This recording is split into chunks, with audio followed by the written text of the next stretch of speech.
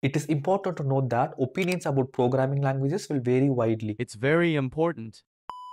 And what one person dislikes, another may not love. Additionally, the reasons for disliking a programming language are often subjective and can depend on personal preferences, project requirements, or familiarity with the language. I don't like this program. This being said, here are a few programming languages that has been criticized by many developers, along with some common reasons for the dislike.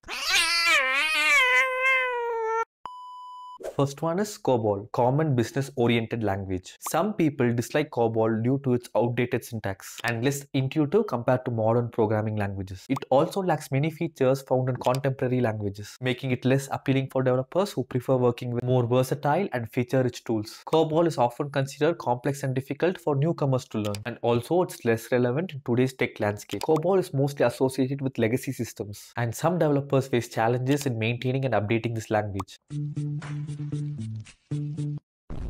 Next one is white space. This language syntax usually relies on indentation and spaces, making it very challenging to read and understand for developers. It makes the code harder to read. For example, if there's a space or tab, it's very difficult to understand whether it has a functional significance or it's just used for formatting. Inconsistent or extensive usage of white space can also lead to errors, especially for languages where indentation is very necessary for code structure, something similar to Python. Let ChatGPT do it. White space changes in code can cause unnecessary conflicts in version control systems like Git, making collaboration and code merging really challenging. Extensive indentation and spacing can lead to wasted screen space, making it harder to read and compare code. Next one is PHP, Hypertext Preprocessor. Don't get me wrong, but let me tell you the reason why some programmers hate PHP, even though it's widely used in many websites. PHP has a history of inconsistent function names and parameter orders, which can lead to confusion and make it challenging for some developers to remember all those. PHP is a loosely typed language, meaning variable types can change implicitly. This lack of strict typing can lead to unexpected behaviors and bugs that are harder to catch during development. Also, due to the security reasons, PHP has faced many security vulnerabilities in the past, and poorly written PHP code can be susceptible to common security threats if not properly secured and validated. And it also has an inconsistent standard library, making it harder for developers to find and use built-in functions seamlessly. Next one is Visual Basic. We have technology. Most of you might have heard this or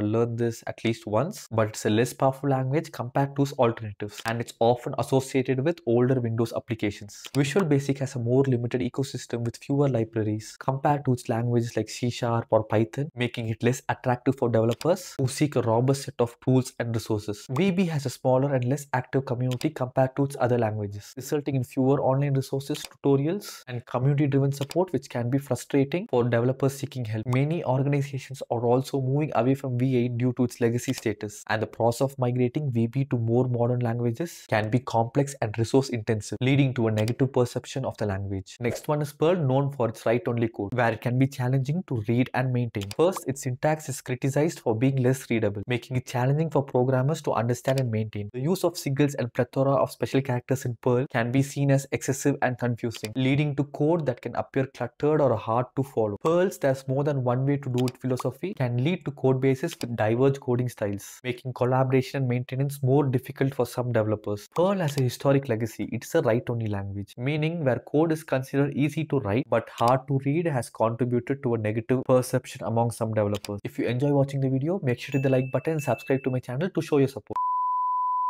Next one is assembly language, low level and requires dealing with hardware details, making it less user-friendly compared to its higher level languages. It is low level and completely tied to the hardware, making it more complex and challenging for programmers to work with. Assembly languages require more lines of code to perform tasks, leading to verbose and less readable code. Also platform dependent, meaning programs written in assembly are often specific to a particular computer architecture, limiting their portability across different platforms. Learning assembly can be very hard for beginners due to its direct relationship with machine code and need to understand few things in computer architecture as well. Next one is Basic, beginner's all-purpose symbolic instruction code. Basic is often criticized with its simplicity, as it lacks some advanced features and structures found in some other languages. This limitation can make it less suitable for complex programming tasks. There is also a statement called goto in Basic that allows unconditional jumps to other parts of the code, making programs difficult to read and maintain. Also, it lacks modern software engineering features such as structured programming constructs and proper support for modular memorization. This makes it less suitable for large-scale projects. Next programming language is brainfuck.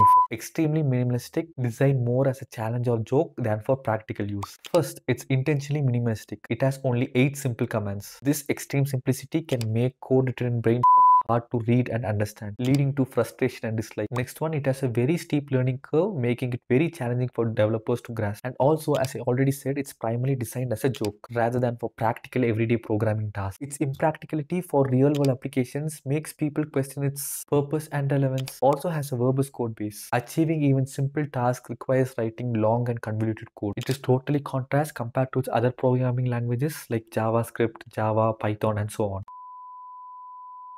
Next hated language is Fortran, Formula Translation. Fortran is a general-purpose compiler-based programming language used to run complex mathematical calculations and data operations. It has outdated syntax and less expressive compared to other programming languages. Next, Fortran standard library is perceived as limited, lacking many of its built-in functions and modules that developers have come to expect in more contemporary language. Fortran lacks some features commonly found in modern languages, such as object-oriented programming and advanced data structures, which may limit its applicability in certain domains. Next one, it has a steep learning curve similar to the rest of the languages I said. As a beginner, if you start learning it, it will potentially discourage individuals from learning programming. Next one is Smallball. It is intentionally difficult to use and understand. It uses unconventional instructions and makes it challenging for programmers even to write simpler programs. Its code also is unreadable, goes against the principle of good coding practices. Smallball is also not practical for real-world programming tasks. Its difficulty makes it unsuitable for real-time applications and projects. It is essential to keep in mind that different developers have different specification and needs, and the language listed here have their strengths and use cases despite criticism. Additionally, languages preferences can change over time as some languages evolve and new features are introduced. Do you hate any programming language? Let me know in the comments below.